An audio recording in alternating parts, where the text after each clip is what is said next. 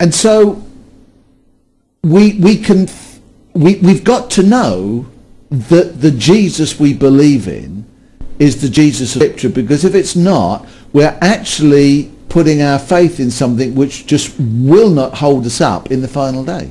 That's right. Television programs on the History Channel, Discovery Channel, or even on the BBC will not save you if they're about Jesus. Right, right. Neither will the latest trendy book, even if it is a bestseller. Right. The only Jesus that can restore the broken link between us and God is the real one.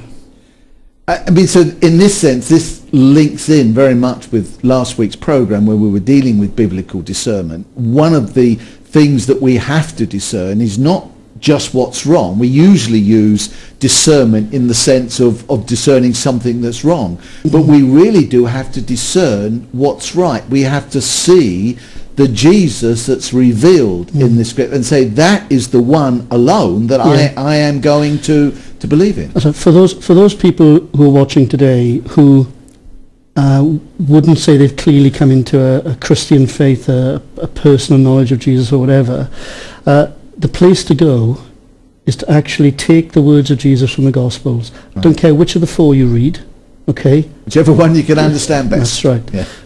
Pick it up, find a Bible translation. I'm happy to recommend, if they ring and ask, pick one up and read it beginning to end, a Gospel. For those who are Christians, you will hear all sorts of words on the breeze, winds of doctrine, strange teachings that float by. The historic creeds of the faith, the clear, which all they do is encapsulate what's taught in the Bible anyway. The clear centrality of Jesus. It's him we're believing in. Whatever other people come up with, however kosher they may sound, however grand their titles, we need to trust in the Jesus revealed by himself in the pages of the Bible. Mm-hmm. So it's vital we get back there. Absolutely. And when we hear messages today that talk about a Jesus, even talk about the Jesus, we've got to go back, as we were looking at last week, again to check it out for ourselves. Is that really what's being said? Absolutely, yeah. And you've mentioned it already. Potentially you can be in touch with a different power, because 2 Corinthians 11 of course does go on, doesn't it? Because these people that were coming, as you said, preaching another Jesus who we've not preached, or receive a different spirit which you've not received, or a different gospel which you've not accepted. Later on down, Paul actually says to the Corinthians, verse 13 of 2 Corinthians 11, "For such men are false apostles, deceitful workers, disguising themselves as apostles of Christ, and no wonder, for even Satan disguises himself as an angel of light." Yeah. So potentially, if we accept the wrong Jesus, or accept the wrong gospel, or accept the wrong spirit, as it says in 2 Corinthians 11:4, we potentially could actually end up with the angel of light, Satan, and not the God, Jesus. Absolutely. And in fact, the verse straight after, in verse 4, it says, verse 3, "I fear that as the serpent deceived Eve by his cunning, your minds may be corrupted from a complete and pure devotion to Christ." So at very least, it will corrupt your Christian faith. At very worst, it will rob you of ever truly knowing, firstly, the truth, and the one who is the truth, who is, of course, the real Jesus. That's right. So it's very serious, and therefore, as we will develop this, and we will look at some of the, quote, Jesuses that are being portrayed today, some by people that almost really don't believe in Jesus at all, through to those that probably do believe in Jesus but want to give us a different one. The message again that we're giving to people is, please be very, very careful and check this out, that your worship, the worship of and your faith in is on the Jesus who is the one that is seated now in heaven and praying for us and reaching out to us and wants us to come and be with him. Indeed. And in one sense, for people who already believe the Bible, who've put their faith in Jesus, the teaching that's out there is fairly easily recognised. It's the stuff that circulates around the church, Yes. and has an entree into different types of churches, some prominent Christians, which is only subtly wrong, Yes. or where the language is a bit like some cults will use language which sounds just like ours. That's right. But they mean something completely different by the words that they're saying. Yeah. Even the word Jesus Yes. will mean something completely different to someone who's bringing false teaching. And they're being consistent to their belief, but not being consistent to what the Bible teaches. Within the Christian world as well, clearly we're not talking about errors of like people who don't believe in Jesus, but within the Christian world, you've got, I think, an imbalance sometimes. Mm-hmm.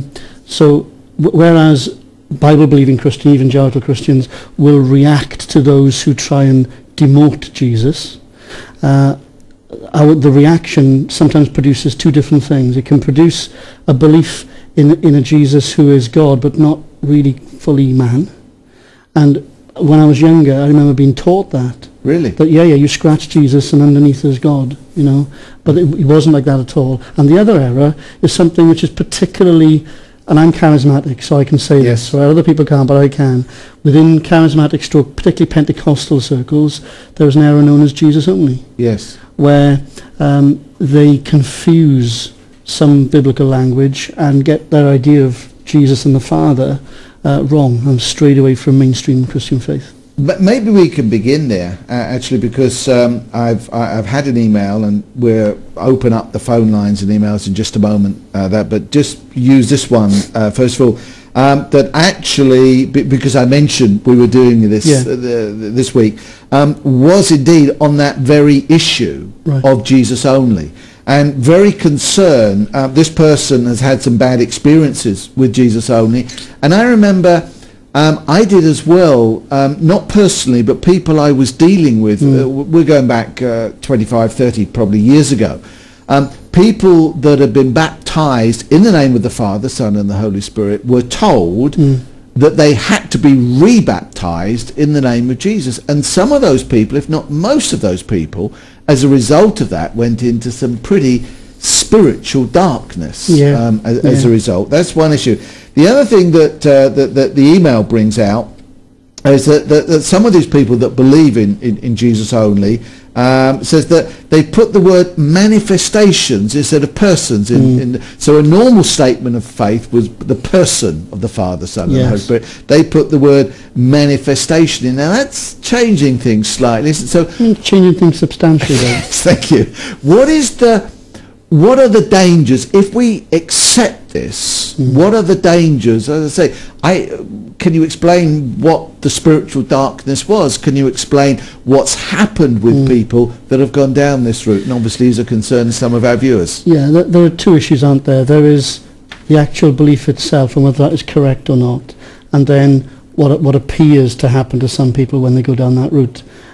One is you can be more objective about, the other is much more subjective. On the business of the belief itself, it doesn't fit within mainstream Christian understanding. It certainly doesn't fit into what the Bible says.